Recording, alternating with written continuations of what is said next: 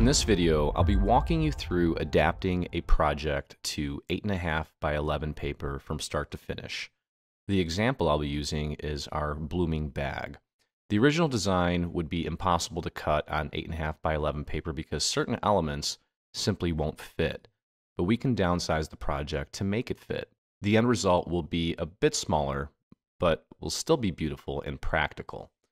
So here is a photo of the original design, and it's still going to come out looking exactly the same. Of course, yours is going to be different depending on the pattern papers and colors you choose, but it's just going to be a little bit smaller. So I'm going to close that.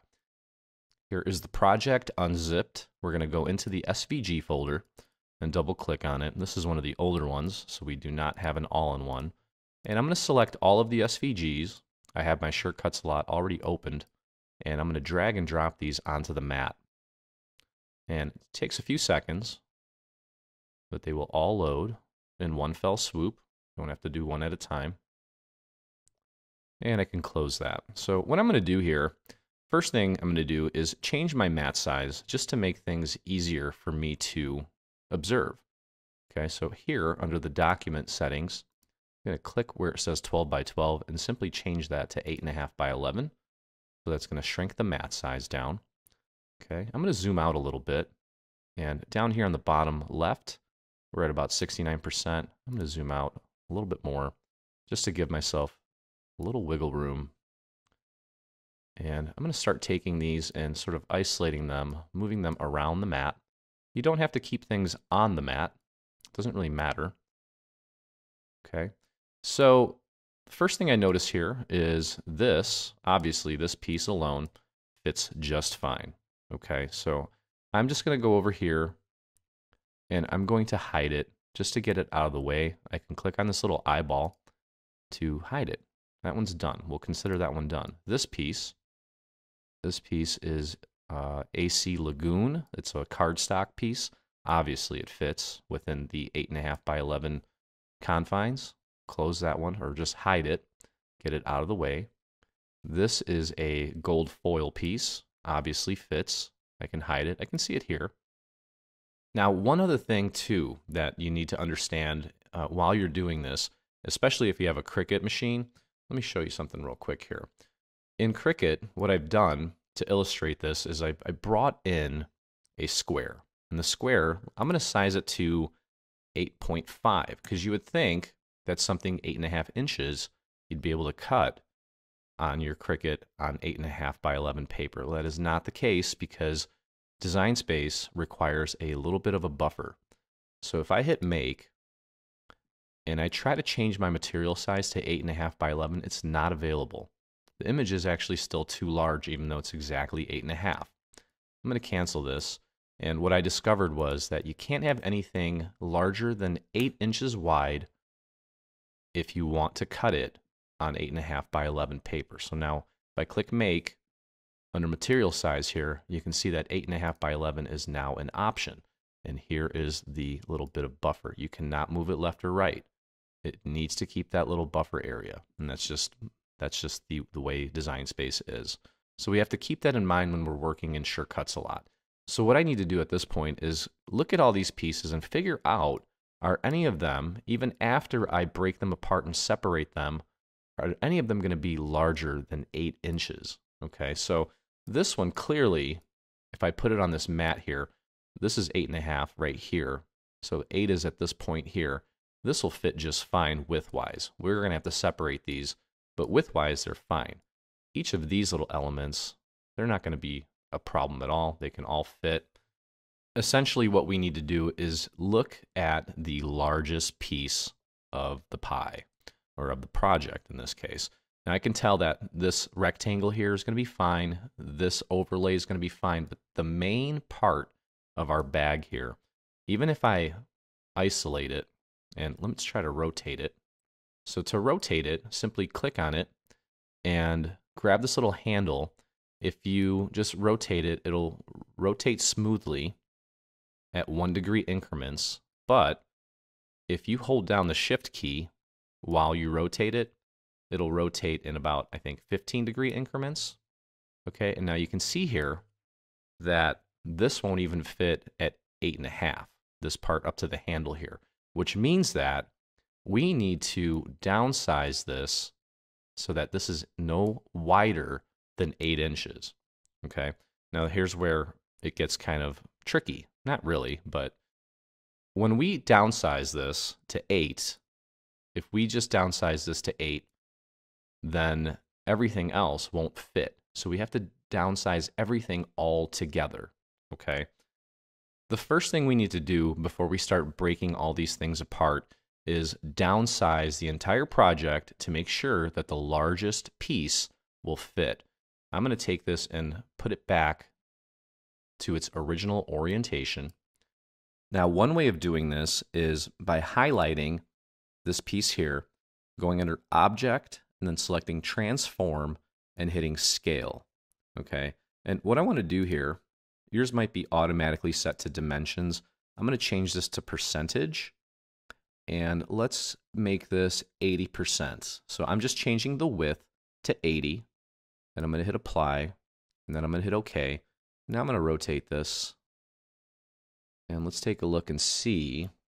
Okay, it looks like that's well within the 8-inch mark, which is right here. So we can undo this. If we hit undo, it'll rotate it back. And that was at 80%. So we go here, we can hit scale again. And let's go to 85. Hit apply, OK. Let's rotate it. I'm holding down my shift. And even that looks like it still fits. Okay. So let's undo that. Let's try 90%. Highlight it, go to Object, Transform, Scale, 90%, Apply, OK. Let's rotate it. And that is getting pretty darn close, but that will fit. Okay, so we can make this project at 90%. All right, so I'm going to undo this, get it back to its original size. Let's reveal all those little pieces that we hid by clicking the little eyeball here under layers. So now we have everything visible. And what we're going to do is we're going to go to Edit, select All. We're going to go to Object, Transform, Scale, and we're going to change all of the widths to 90% of their width and hit Apply. So that took and shrank everything down by 10%. Okay, so now, of course, these are all still going to fit. They're just 10% smaller, so we can hide those for now. And let's take another look at this one. Okay, let's zoom in a little bit so we can see. And you can see here that that will fit. That's within the 8. You can see the 8-inch mark there. And then here, obviously, it does not go all the way down to the 11, so we're in good shape. Now, the only other issue at this point is that, well, we have to separate these. Okay, so we're going to do that here in a second. Let's take a look at this file. Now that we shrank this one down 10%, this one fits perfectly. We don't need to do anything to this one at all, so we can hide that one. So we're just left with these 3, possibly, maybe not. Let's rotate this one and see if this one will fit. Okay, so this one here, it looks like this goes just slightly beyond the 8-inch mark. So here's what I'm going to do. I'm going to take this, I'm going to right-click and copy, and I'm going to right-click and paste, and I'm just duplicating this. Okay. Now, obviously, this piece here is the only one that won't fit among this collection here. So here's what we'll do. We'll grab our eraser tool, and I'm going to erase away all of the pieces except for the one that doesn't fit. Okay, now we have it here isolated. And then on this one, we'll erase this piece. Okay. And now we can take and rotate this, and it'll fit on here within the 8-inch mark. Okay. I can then select all of these elements. Actually, we don't even need to do that. That's fine. What we can do at this point is just hide all of these. We know that these are going to fit, and that just leaves these 2 guys. Okay. So now this one here, this is not going to fit all together, obviously. So I'm going to put this over here just to get it out of the way. We're going to right click on this and copy. And then we're going to right click on the mat or anywhere around the mat and hit paste to duplicate this. What we need to do here is isolate this piece and then isolate these pieces. Okay, so here's what we'll do. We're going to zoom in just to get nice and close. And I'm going to grab my eraser tool. And I'm going to actually change this to the square tool so that I don't accidentally erase parts that I don't want to erase. Okay, so this is going to go. I'm using my little jog wheel on my mouse to move the mat up and down. And now it is isolated. Now here's another quick way to tell whether or not you've got it right. If I click on this and I go here to this little arrow, this position and size, you can see that the width is 7.876, well within the 8-inch requirement. Okay, so I know this piece is going to fit. And let's zoom out. And now since we have this piece here, we still need these two pieces, so we'll just erase away this one. Okay, just get up close there and zoom in. Just make sure that you don't have any weird stray little pieces. Okay, so we've taken and isolated this. Now, this is kind of wonky here. Okay, so with this, I'm going to actually do the same thing here because we want to save paper as well. So I'm going to copy and paste this part. And on one of these, we'll erase the rectangle. And on the other one, we'll erase the little handle overlay. And now we have these isolated. And of course, you can rotate that as well. Pop that right there. However you want to optimize your paper, you can do that. Now we can highlight both of these, right click, and group them together so they stay together. And now we have this one and this one, and they'll both fit within that 8-inch requirement. Okay, this one fits perfectly.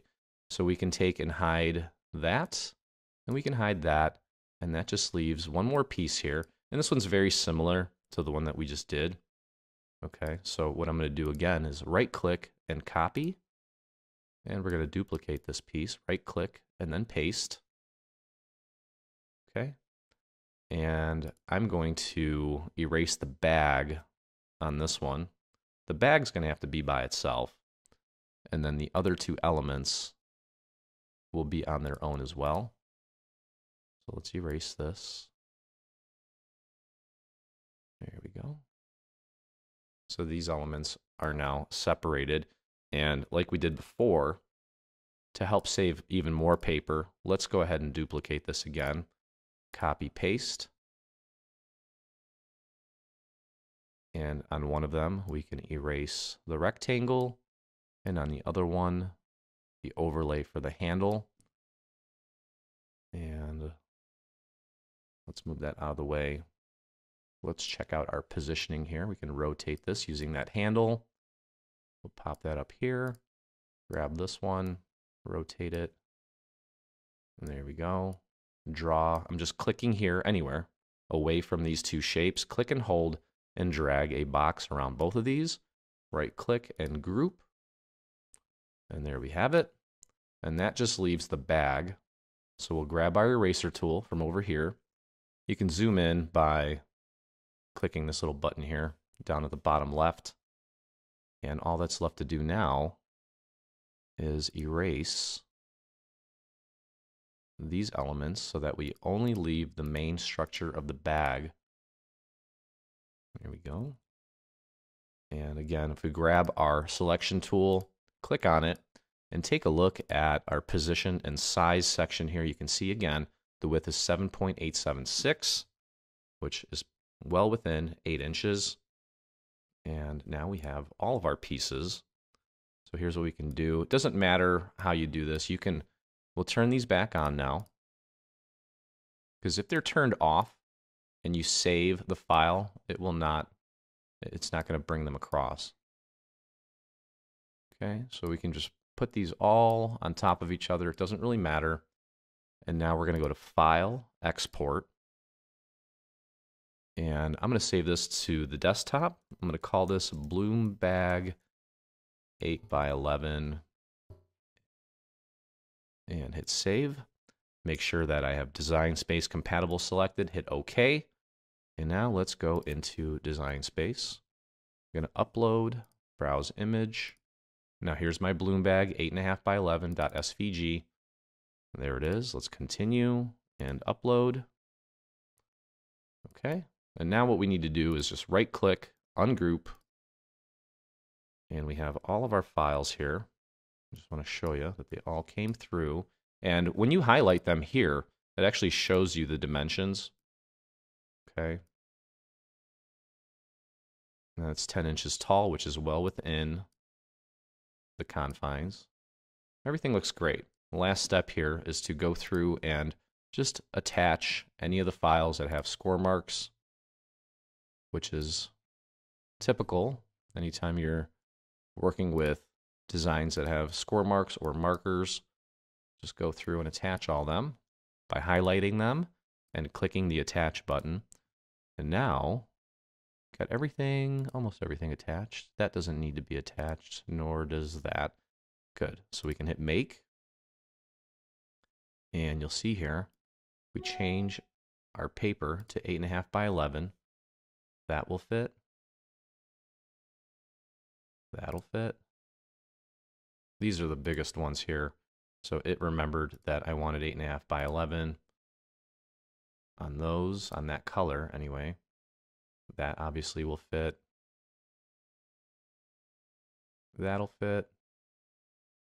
So on and so forth. Looks like everything is going to fit on 8.5x11. So this is wonderful for those of you that have specialty papers that only came in 8.5x11, or especially our friends over the pond or across the pond that don't have as much access to the variety of papers that we do here in the States.